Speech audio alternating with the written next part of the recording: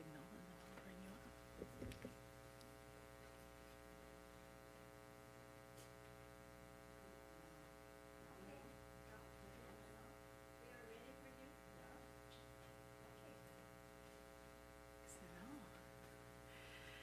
Hello everyone, bonjour à tous. I am Susan Lamb, historian of medicine here at the University of Ottawa in the Faculty of Medicine.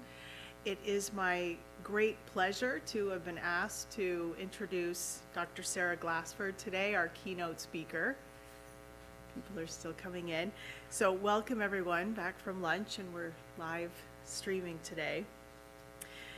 Dr. Sarah Glassford is an award-winning teacher and scholar of post-Confederation social history in Canada. Following her PhD at York University, we were lucky enough to lure her here for a postdoc in the Nursing History Research Unit. And here she was awarded a Distinguished Teaching Award by the Faculty of Arts here while she was teaching. After that, she went on to teach in Prince Edward Island, at Carleton, and most recently at the University of New Brunswick, yes? Her history on the Canadian Red Cross, a book called Mobilizing Mercy, was just published last year in 2017, along with various other articles and scholarly chapters that you can find online. So it is our great pleasure to have her come and speak to us today. Dr. Sarah Glassford. Thank you so much. Good afternoon, bon après-midi. Hi, Mom at home, I know you're watching. And thank you so much for inviting me back, almost 10 years since I did my postdoc here at the unit. Je vais présenter en anglais, mais il me donne beaucoup de plaisir à revenir au milieu bilingue ici à l'Université d'Ottawa et d'écouter le français parlé.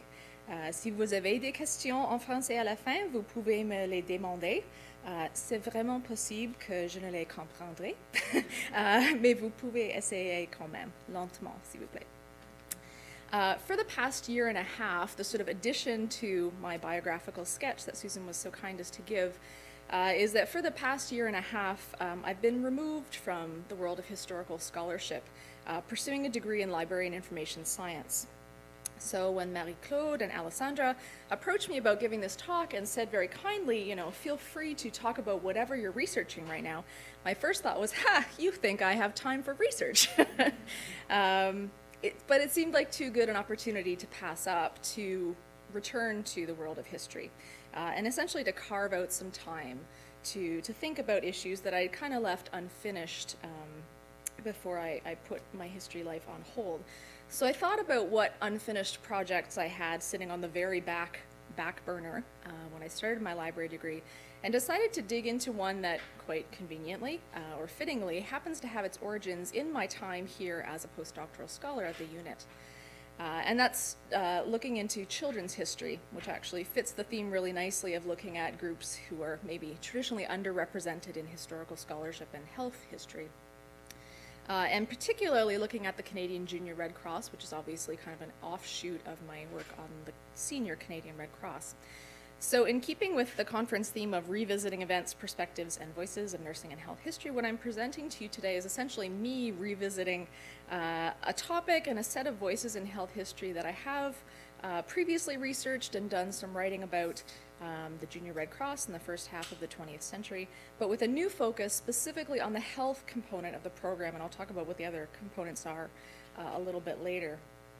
Since I have been immersed in studies of a very different field and discipline for the past year plus, and this research has kind of been my hobby, you could say, I'm very aware, painfully aware, that at this point my conclusions are both preliminary and tentative. I'm still reading, still working through the primary sources.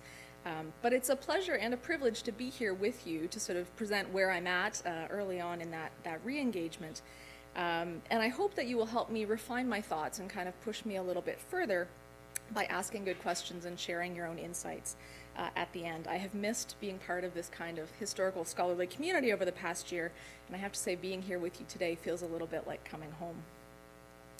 So all of that is a very roundabout way of getting to my actual talk, which, as you know, I've titled The Trial of Jimmy Germ, Health, Play, and the Junior Red Cross, 1919 to 1939.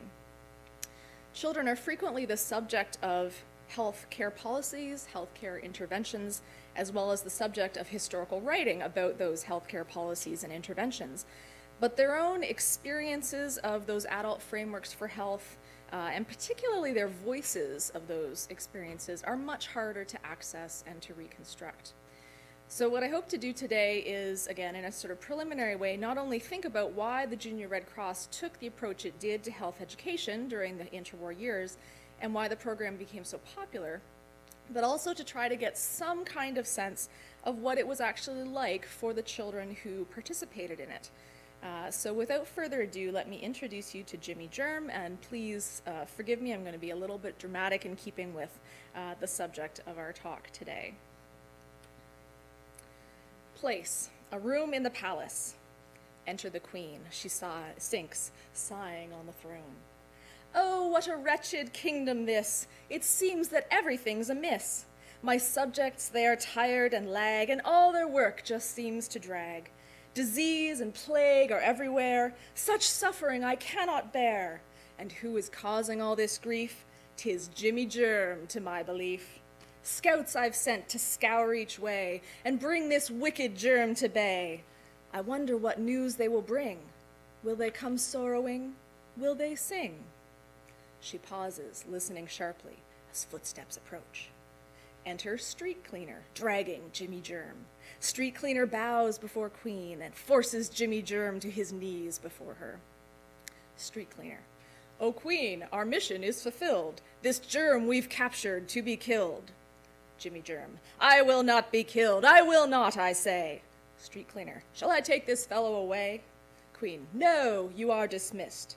Now for your case, if such you have, you fellow base. Jimmy Germ. I'm Jimmy Germ, a villain rare. I hate clean folks and I hate fresh air. I'm a troublemaker and spend my time looking for victims for my style of crime.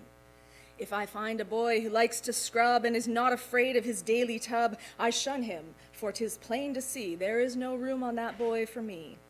What I like best is a dirty boy. Dirt brings disease and brings my joy. Who sleeps in impure air all night with doors and windows all shut tight. On him I find a home until I multiply and make him ill. Then we enjoy his misery. Oh, a villain's life is the life for me. This little dialogue comes from a one-act health play written for children by Catherine Howard that appeared in the Canadian Red Cross Junior magazine in June 1928. Now, Shakespeare, it is not, so I will spare you the rest. But in case you're wondering, Jimmy Germ is sentenced to death by the Queen, which is carried out in rhyming couplets by her warriors sunshine, fresh air, soap, carbolic acid, and a tea kettle of boiling water. And in the end, now banished from the land, the Queen sends Jimmy Germ's carcass to the garbage can. From 1922 to 1939, dozens upon dozens of plays, stories, rhymes, pageants of a similar nature appeared in the Canadian Red Cross Junior magazine, which was the children's magazine of the Canadian Junior Red Cross organization. And letters and photographs sent to the editor from branches across English-speaking Canada and then printed in the magazine offer evidence that children did in fact read and perform these pieces in their schools as part of their wider involvement in the Junior Red Cross program of health and citizenship education. But health and citizenship education were already part of the curriculum in all the English Canadian schools of every province before the 1920s. And the health information, the actual content of this program provided by the Junior Red Cross was not new. It was not being invented by them. They were recycling a lot of these materials that they were printing in their magazine. So my question when I think about this program and its surprising popularity is, why did it become so popular if it's not really doing or giving anything particularly new? So I would like to suggest that that popularity in the interwar years stems from two factors. First, on the adult side of the equation, and as Nancy Sheehan argued back in the 1980s in two excellent articles, because teachers, particularly in rural schools, appreciated the program as a provider of teaching resources. at a time when such resources were relatively scarce, so a very utilitarian reason for this popularity of the program. Second, on the children's side of the equation, and this is where I'm kind of venturing into exploratory territory, I think the popularity may have to do with the fact that the program embraced a progressive, child-centered approach to teaching that gave children agency in their learning, emphasized hands-on activities, and crucially, and this is where I want to end up in this talk, framed health education as a kind of play. And all of this, it did at least 10 years, possibly 15 in some cases, before that type of progressive educational approach began to be written into the official curriculum in the different provinces. So in other words, I think the Junior Red Cross Health and Citizenship Education Program flourished in the interwar years because it appealed to teachers and it appealed to children. So before we delve into the reasons why teachers and students alike embraced the Junior Red Cross world of Jimmy Germ and his friends and enemies, a little context I think is in order. So the Canadian Red Cross Society was founded in 1896 with a pretty narrow mandate to aid the sick and wounded on battlefields in wartime. So a long way basically from Jimmy Germ. Although the society was small and unprepared for the outbreak of the First World War in 1914, it rapidly expanded thanks to grassroots enthusiasm and specifically women's desire for socially acceptable means of participating in the war effort. So for 4 years, from 1914 to 1918, Canadians gave their time, money, and skills to the Red Cross Society, allowing it to provide hospitals, ambulances, comforts and recreational facilities, invalid foods, medical supplies, prisoner of war food parcels, and a tracing service for the missing and wounded. The war years developed an enduring relationship of trust between Canadians and their Red Cross, established the Society as a truly national organization, and led the Society to expand its mandate into peacetime public health work beginning in 1919. So that, of course, is where Jimmy Germ comes in. During the First World War, children also worked for the Red Cross in their schools, in youth organizations, and as contributors to adult Red Cross efforts. They raised money to purchase ambulances and supplementary health supplies. They created sewn and knit comforts for sick and wounded troops, essentially the same things that adults were doing. But the overwhelming majority of those efforts were ad hoc and uncoordinated. There was one exception, and that was in Saskatchewan, where children were formed by adults into independent, chartered Red Cross branches of their own, very much like an adult society, only the membership was entirely children. So that move to do that, sort of formalize these groups as Red Cross branches, began in a very small way in 1915, so quite early in the war, but then expanded in 1918 into a deliberate, wide-scale, formal mobilization of children's voluntary labor through the school system. By the end of 1918, there were more than 300 Junior Red Cross groups, as they came to be known. And by the end of December in that year, they had raised more than $15,000 for the Red Cross, and keeping in mind that a dollar was worth a lot more then than it is today. So the success of Saskatchewan's school-based Junior Red Cross venture led the Provincial Red Cross Executive Committee to conclude that this idea merited further development as a peacetime activity. And in fact, that maybe the future of the entire Red Cross in Canada, the adult part of it, might rest on enlisting young people in the cause, sort of building generational support for the future. Saskatchewan leaders envisioned revamping the ad hoc wartime fundraising initiative and as a complete program of health and citizenship education that would redirect children's voluntary labor towards serving the needs of themselves and other children. So at the March 1920 annual meeting of the National Red Cross, an Alberta Red Cross leader named Mrs. C.B. Wagon proposed that the Society deliberately engage children and youth in the Red Cross through a special junior membership campaign and the creation of a junior magazine. By the following year's annual meeting, the Junior Red Cross as a school-based program was well underway, so they really got on it quickly, in the 3 westernmost provinces, and it had been planted in New Brunswick.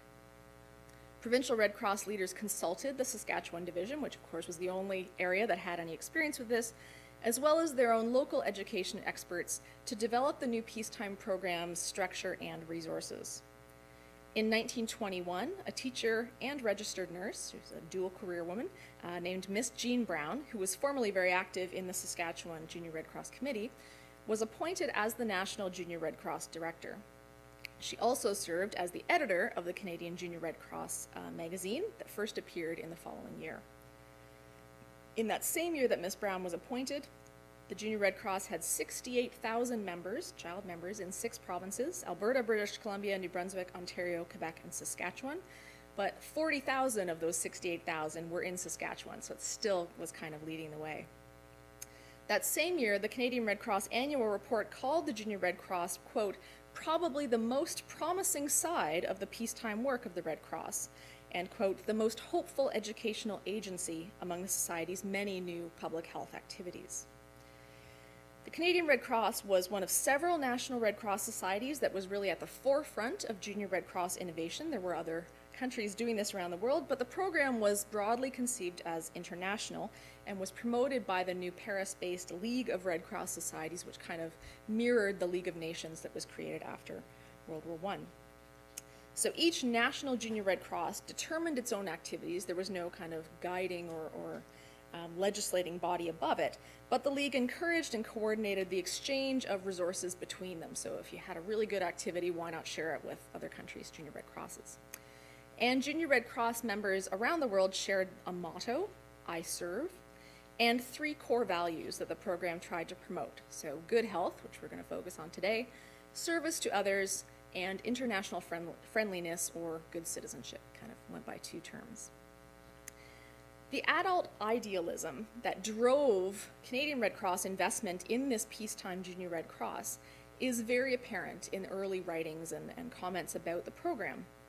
For instance, in the 1921 annual report section on the Junior Red Cross, which of course is still just getting up and running, we read, when one considers the great influence of the acts and thoughts of childhood upon afterlife, it will be realized what a telling power the Junior Red Cross must have upon the coming generation.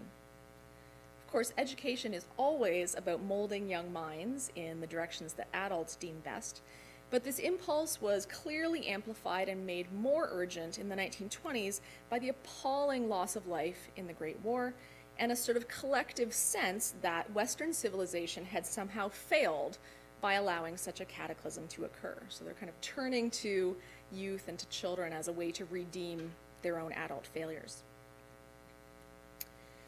The Canadian Red Cross organized its 1920s experiments in peacetime public health work around the idea of nation building through health, and the school-based Junior Red Cross held pride of place in that agenda. And I've given you just 2 images of many from that early period. One is the rules of the health game. There were 12 of them. I'll let you read those at your leisure and sort of think about what kinds of health concerns they're trying to address. And then one of many early Junior Red Cross groups from 1924 there on the other side. So the school-based Junior Red Cross held pride of place, as I said, in this nation building through health agenda. The service component of the program was seen as one way to transmit what a lot of adults considered the only good thing to come out of the First World War, which was a spirit of service and sacrifice. You know, yeah, it was terrible, but we all pitched in and we worked for the greater good. So let's try and transmit that value onto the next generation.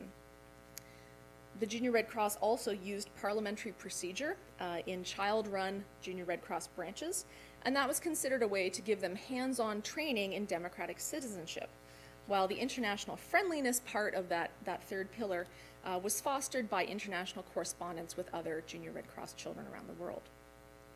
But of course, physical health was another prime concern, and that was driven, if you know this period in public health at all, it's clearly driven by a combination of very powerful factors that included the devastating loss of life in the First World War that I mentioned, the Spanish influenza epidemic that followed, the poor health, very poor health, that had been revealed among Canadian military recruits during the war, and a much broader global public health movement that was symbolized by an influential conference of public health leaders at Cannes, France in 1919. So there's definitely an international wave that the Red Cross is riding a little bit here. Through health education that directly engaged students in their own health, the Junior Red Cross aimed to shape a more physically robust generation of citizens in the 1920s and 30s. Now, it's worth noting before we move on that in the eyes of its creators, adults of course, the Junior Red Cross's potential influence was not limited to its school child members.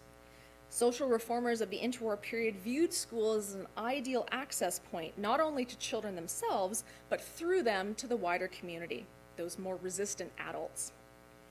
This access was particularly valued by reformers who were concerned not merely with conserving or enhancing child life, but also with, quote, Canadianizing recent immigrant populations, both rural and urban, and improving the health and hygiene practices of the urban working classes. So again, if you look at the rules of the health game, there are some class issues maybe there in who would be able to uphold that or whose standards are being upheld, and we can maybe talk about that in the question period a little bit.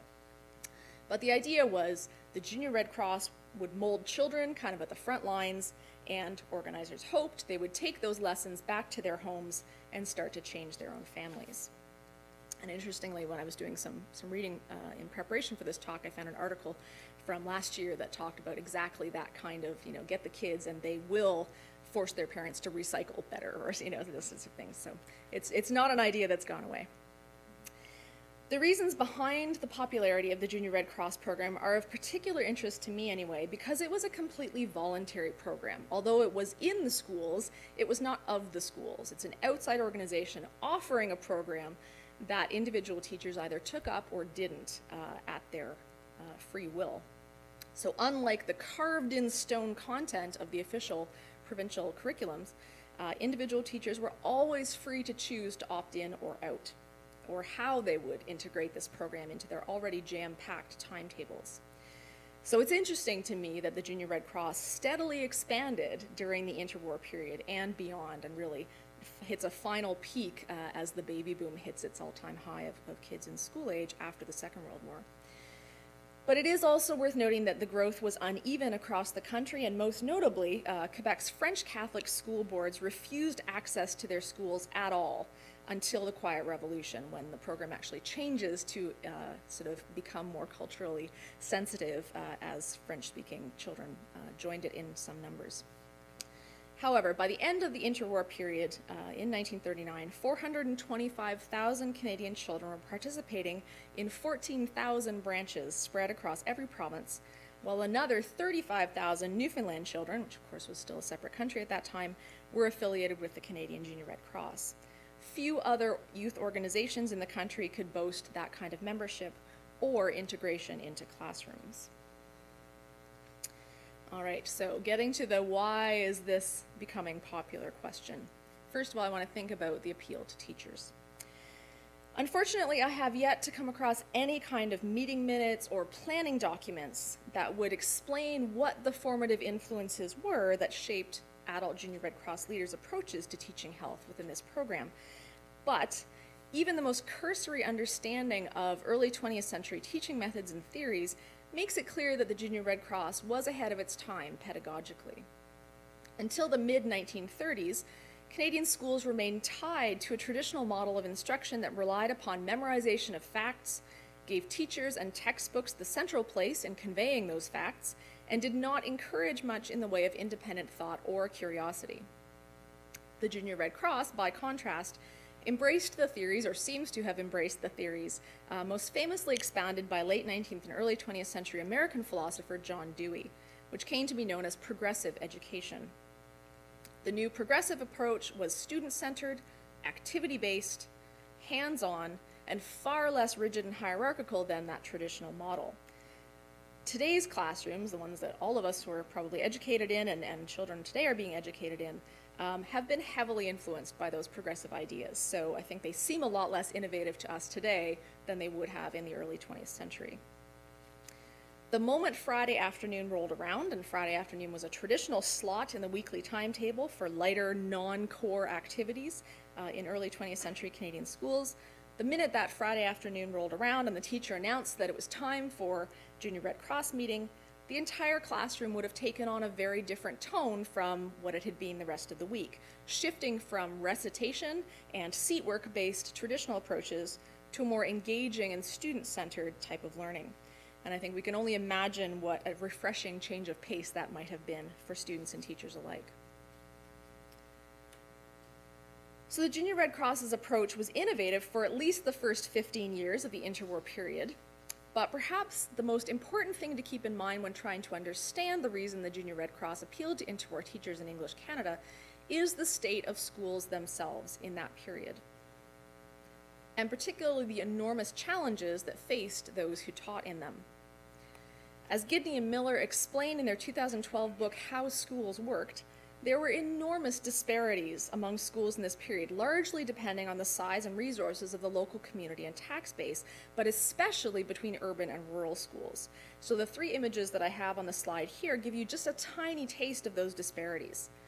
The country's largest cities, on the right there, for instance, had large, modern brick schools with electricity, running water, all the latest technologies and resources as they existed in the 20s and 30s.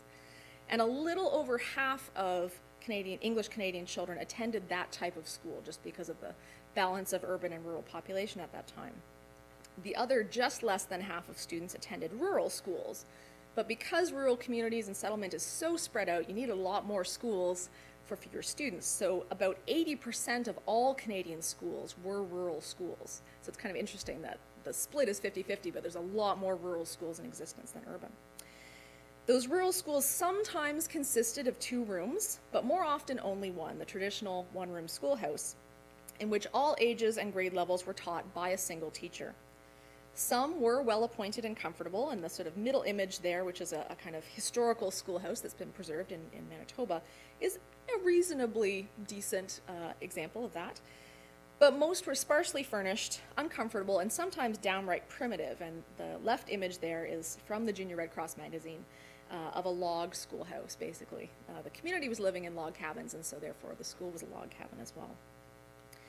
Like the rural communities in which they were located, 70% of these one-room schoolhouses had no electricity, and 40% had no indoor toilets or running water for washing hands or drinking. So there's a public health disaster waiting to happen, right? Schools are already hotbeds of disease, and here you have poor sanitation and no water with which to wash your hands, communal drinking cups, and all these sorts of things. So there's definitely a market, I guess you could say, for the kind of health information that the Junior Red Cross is going to try to spread. They were lucky, these one-room schoolhouses, if they had a piano, and you can see there is one just on the left of the middle image. If they had a piano, maybe a small bookshelf of books, a few maps and pictures on the walls, definitely a chalkboard, because that's where most of the lessons ended up, maybe a swing set in the schoolyard. Their overworked teachers struggled to cram a full curriculum of subjects for all grades into each week, and had relatively few teaching resources to draw on. The different provincial curricula, for instance, were fairly terse in their instructions and often stated merely history, section 2 of the approved text, or similar, for a particular grade level. So keeping order and keeping students focused and busy when there's so many different ages and grades going on in the same room required multitasking in a way that Gidney and Miller likened to being the ringmaster of not a 3-ring, but a 4-ring circus. The Junior Red Cross's innovative approach to health education made it welcome in the graded classrooms of urban schools, but its value was most obvious, as Nancy Sheehan has shown, in rural schools. Not only did the program provide a variety of free teaching resources, but it also offered a welcome way to combine subjects. Again, trying to cover all of those subjects for all of those different grade levels with one human being in the classroom to do it, meant that if they could pair up, all the better. So, for instance, you could do health education and composition, or health education and art, if you participated in, for instance, a Junior Red Cross health essay contest or health poster contest. You could also engage multiple grade levels at the same time, and often the entire one-room school in a single activity. So for teachers with bursting timetables, multi-grade classes, and very few supplementary resources, it must have seemed like a godsend for someone to show up and say, hey, here's some stuff, go for it. And letters from teachers that were sent to the Junior Red Cross magazine and printed attest to those benefits. There is no surviving evidence to tell us exactly what the resources were that teachers received when they enrolled their classes or schools in the Junior Red Cross, but anecdotally it seems that health posters, a Junior Red Cross handbook, and the Canadian Red Cross Junior magazine were among them. And I've given you just a taste of the sorts of things that appeared in the magazine. that I think are geared towards teachers. Of course, they would be used by students, but if I was a teacher, this is the kind of stuff that I would be glad to get my hands on. So you can see maypole exercises and dance. So the music is right there if you have a piano or some kind of instrument, all kinds of instructions for what to do. The Pied Piper of Health is another of these little health plays. There's some poems and rhymes there on the bottom right hand. And then sort of for a higher level, an actual just full-on kind of informational article. I think it's about Louis Pasteur, again, on the health theme. So just a taste of the kind of stuff that was in the magazine, and I'll show you some more a little bit later. Again, letters and reports of Junior Red Cross branch activities written by both students and teachers make it clear how central the magazine was to classroom lessons, and not only in health and citizenship, but also nature study, history, and English. And they really do cover a fairly wide variety of topics well beyond health. In 1932, a junior branch in the Chin Cooley School District near Foremost, Alberta, for instance, used the magazine when they made they had used the magazine in the lead-up to making a $22 donation to the Junior Red Cross Hospital in their province. They had raised funds through the sale of their own woodwork and fancy goods work, and a program that they put on for the local community. Most of the material for the program they wrote was taken from the Junior Red Cross magazine. Maybe they performed Jimmy Germ, I don't know. The usefulness of the magazine as an addition to a meager school library was also suggested by the fact that in 1930, the editor of the magazine explained that some branches had kept all of their back issues of the magazine, bound them into hardbound volumes, and created their own indexes so that they could look up certain topics quickly and easily. So the magazine thought, hey, that's actually a really good idea, and printed that index, sort of created their own official version to health topics specifically, and then extended it in 1934-35 to kind of update and encourage other branches to do likewise. So it's a resource that keeps on giving in some ways. All right, so let's think about the student side of this. As I suggested earlier, I think the key to understanding children's experiences of the Junior Red Cross is to understand it as a form of play. But play is a very vague term. It's been defined in all kinds of different ways. So I want to just spend a moment explaining how I'm defining it. As Elisa Sobo writes, play is frequently cast as merely the opposite of work. That's kind of the easy definition. But a lot of theorists of play object to that play-work opposition, arguing that that can elide particular play-related processes and experiences, while downplaying the possibility that work can be enjoyable and that play is not always voluntary or fun. And I think that's particularly important in this context. Anytime anything's happening in a school, I think it's not entirely voluntary for students. She adds that it's more useful to think of play as a mood, and I really like that idea, playfulness kind of as a mood, as a disposition that colors how we experience the world. That mood of play can be fostered or triggered by particular practices and contexts, such as parties and holidays, and it often sees a person become pleasantly absorbed in their activity, whether that activity is work or something else. Play as a mood is also distinguished by a lighter approach to reality, as we open ourselves up to possibilities. So with that conception of play and of playfulness in mind, I think it's easy to see that play and work can blend and blur. What feels like work to one person or in a certain context can be enjoyable or considered a leisure activity to someone else or in a different context. Just as one example of many possible examples, sewing alone out of necessity for hours on end might well feel like drudgery, but sewing for hours on end in the social context of a communal quilting bee could actually be an event to look forward to. Thinking of play in this way, I think, helps explain how students may have experienced much of their Junior Red Cross work, and certainly adult leaders strove to frame it in that way.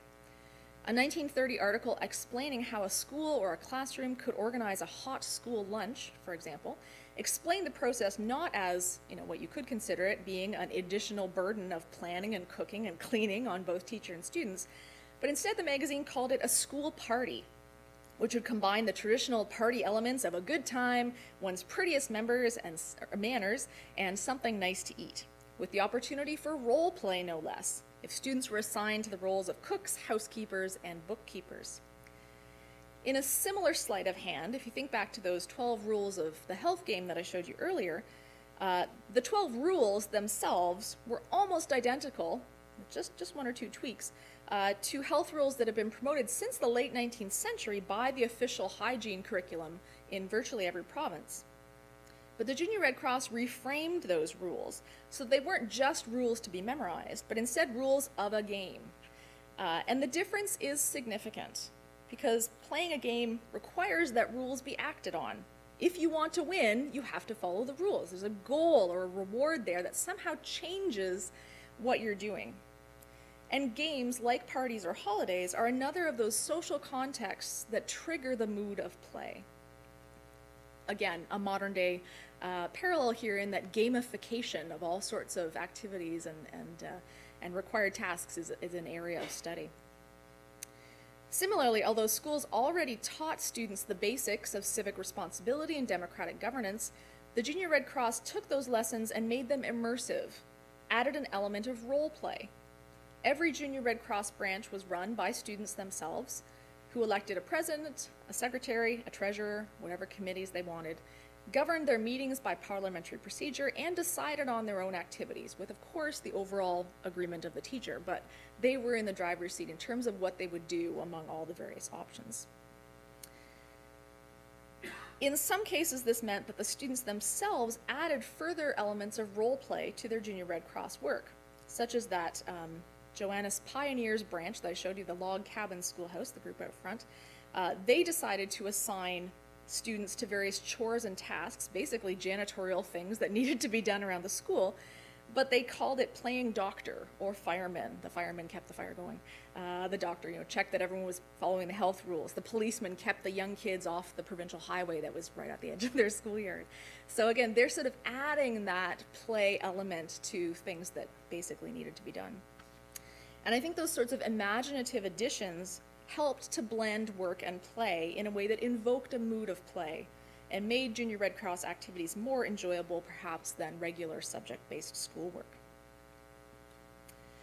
Many of the health education materials provided by the Junior Red Cross came in explicitly lighthearted packages. Health lessons or activities dressed up as stories, dramas, games, rhymes, songs. There was even a running toothbrush cartoon.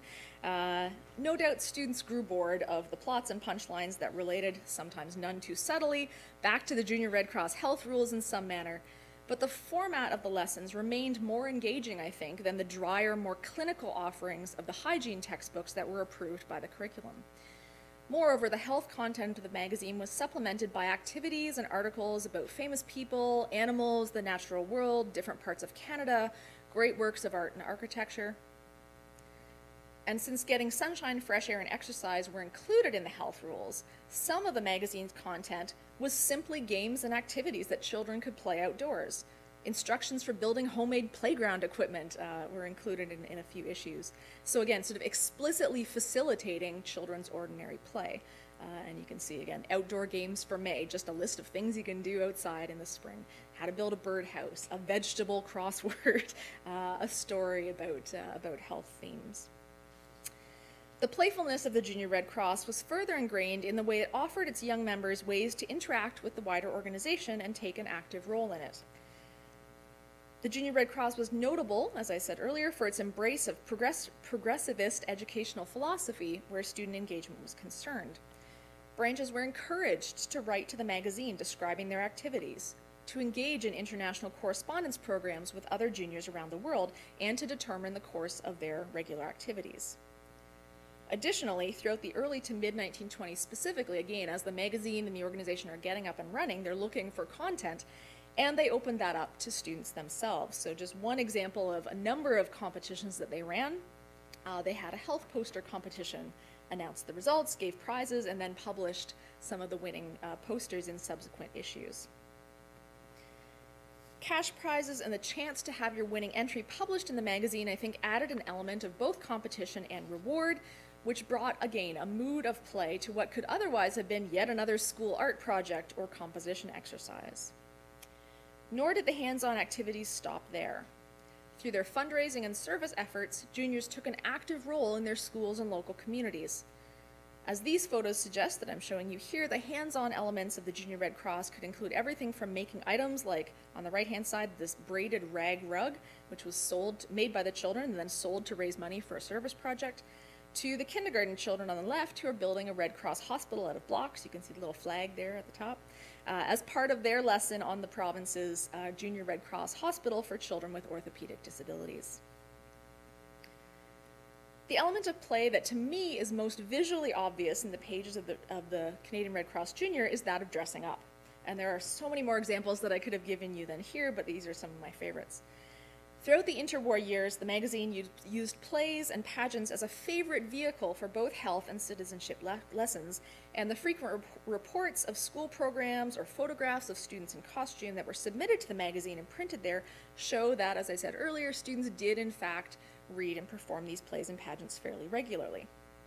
Of course, we all know that imagination and role play are central elements of children's natural play, and we've already seen how role play found its way into a variety of areas of the Junior Red Cross.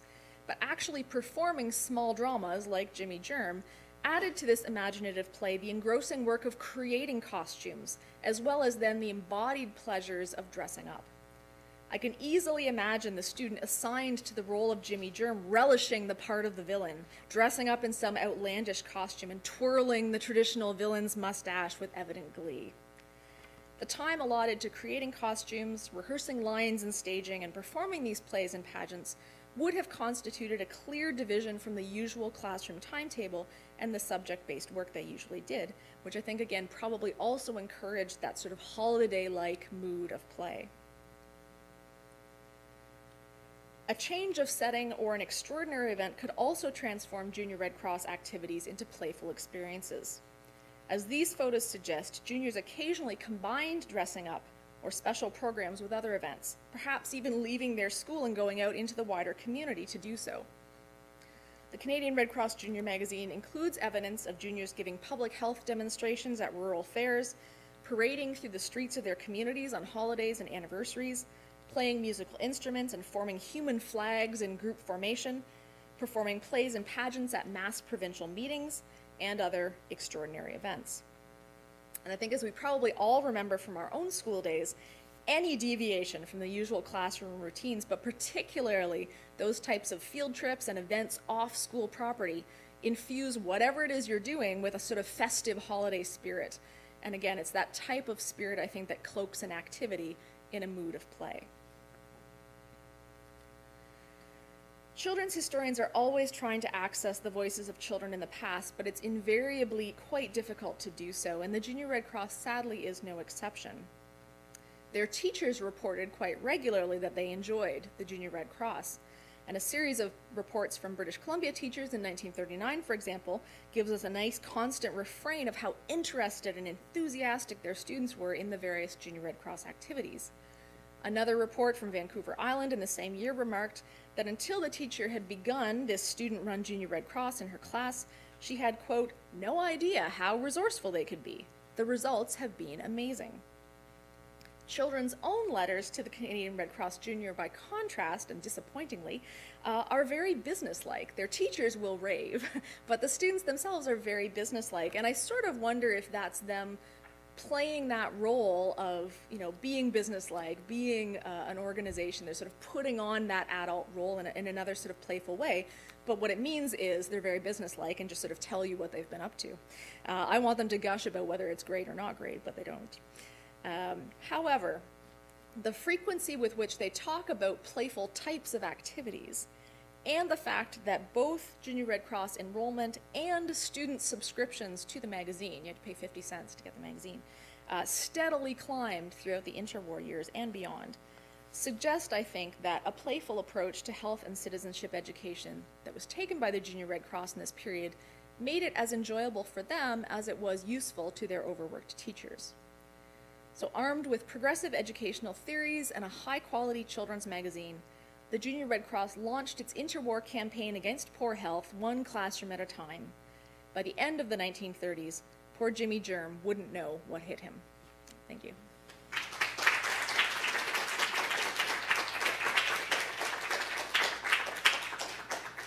Thank you, merci. I will let Dr. Glassberg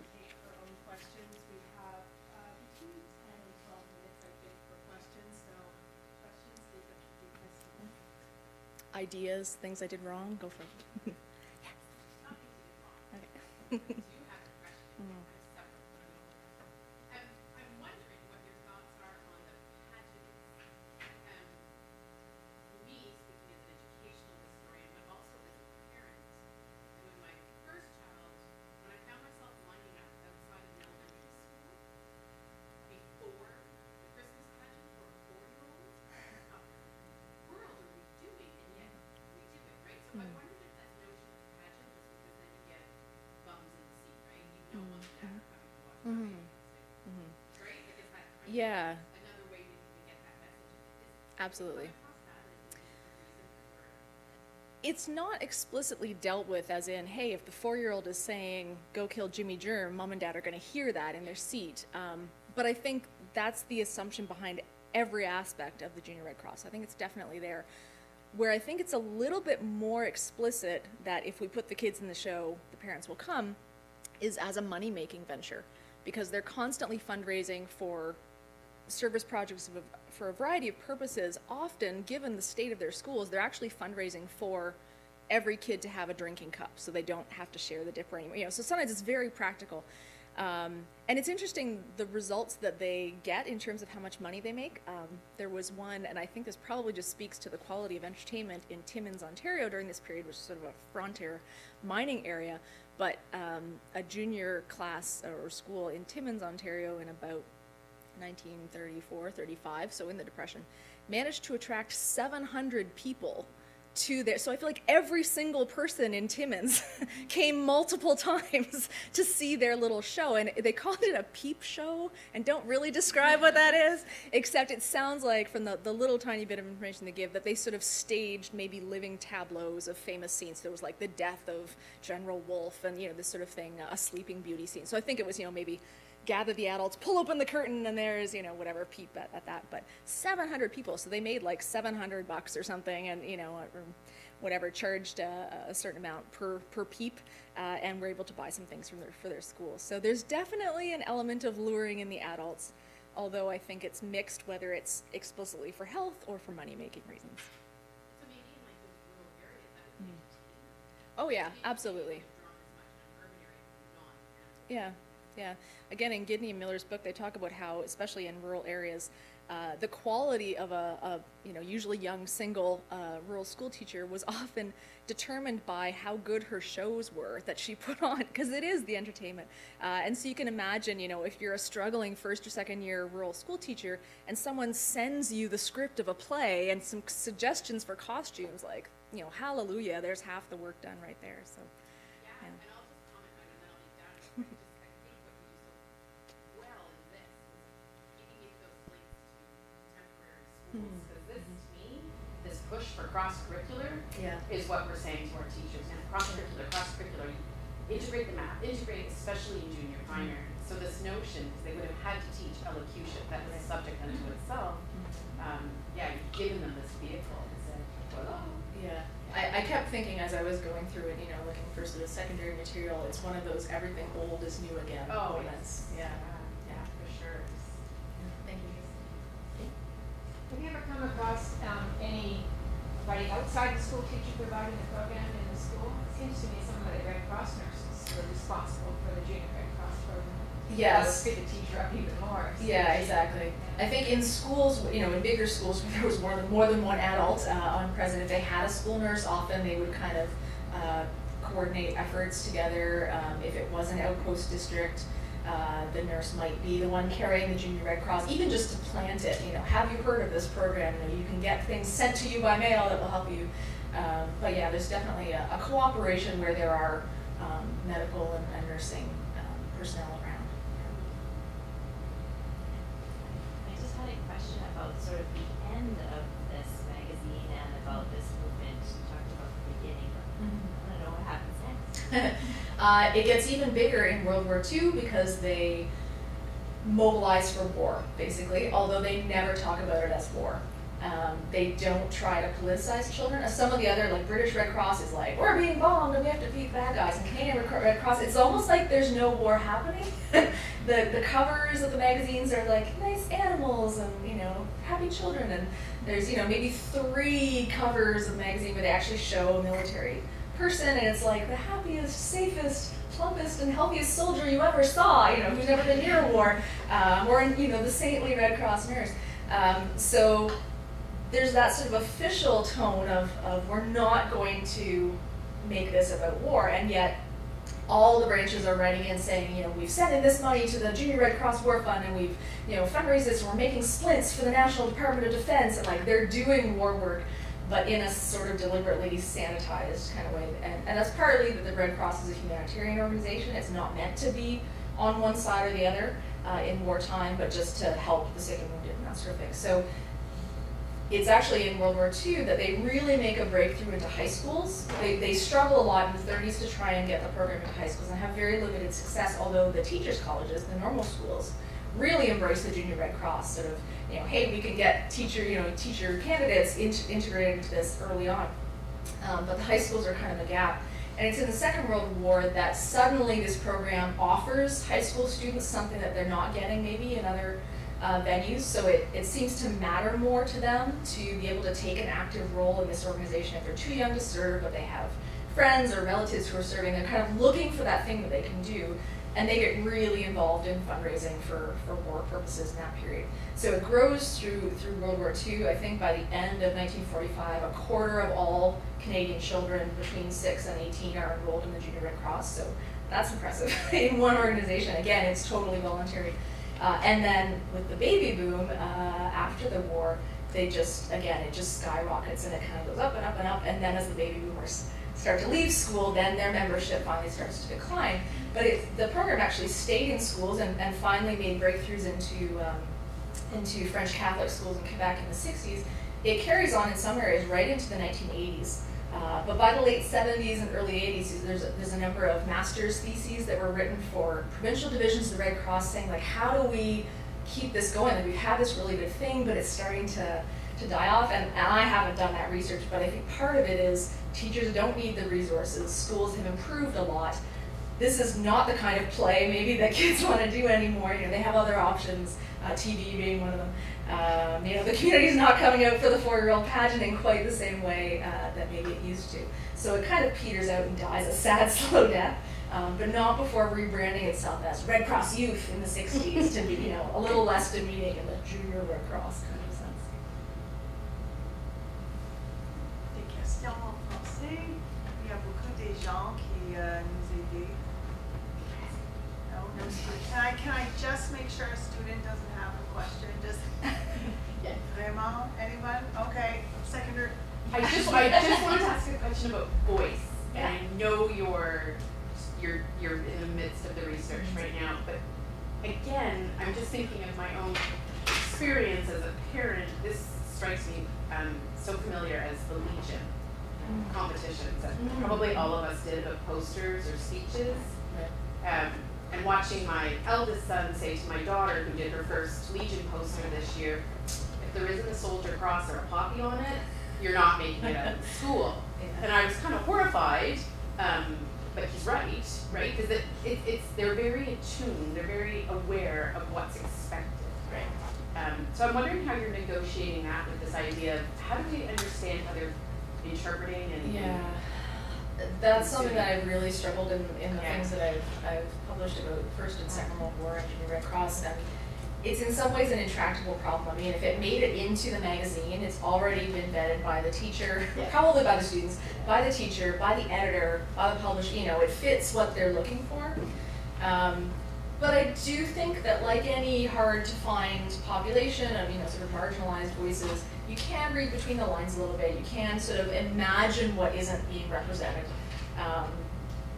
I've tried to do a little bit of that where I can, and I think it's something that, you know, I want to find those spots where kids are talking about their activities and try to say, okay, if I set aside the business-like bit, you know, what can we get out of it? What are they not saying that they're doing, or, you know, what are they not saying that they're liking? But when I was looking at Junior Red Cross in the Second World War, I was able to get a surprising amount from the way that the provincial kind of organizers of, so like Prince Edward Island Junior Red Cross Director, the way that they talked about the kids' war activities through Junior Red Cross versus their regular health and citizenship activities. So the health and citizenship activities they always described as well maintained, so they're still doing it, but the war activities, they were really, energetic and enthusiastic, and I think, that doesn't tell me much, but it says something, They're still doing the health stuff, but that's not really where their hearts are in this context. So if I can find even a little bit, of something like that, I think it can be exploited to read into. Bringing up from the child stories, right? Yeah. We use what we have. Yeah. So interesting. I would love to have the last couple of minutes of your time, of our time.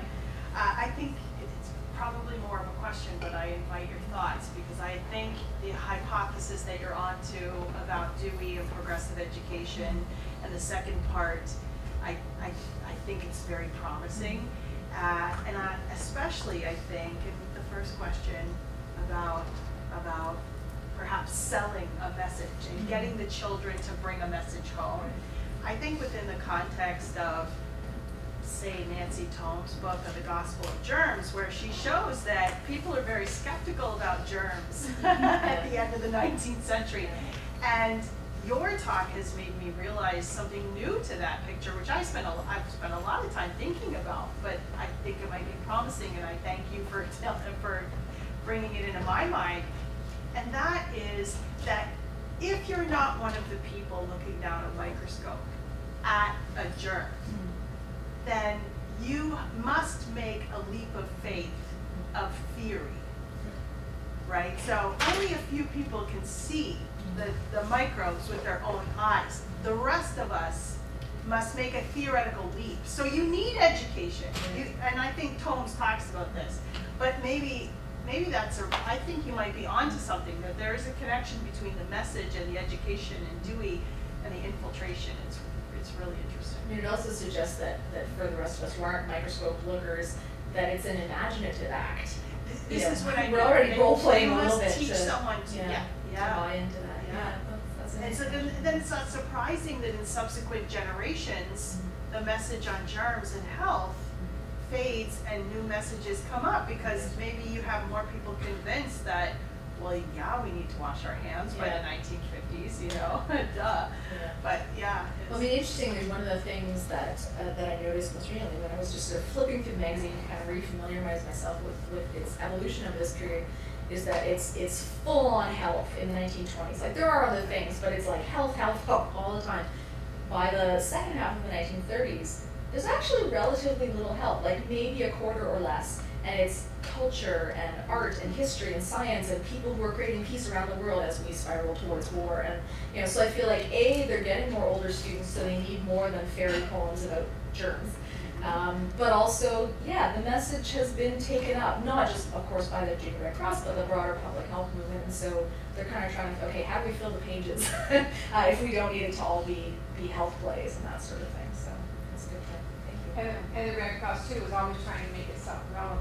Right. They're always struggling to get the next best wave and keep themselves going. Absolutely. Well, let's thank you, Gabby.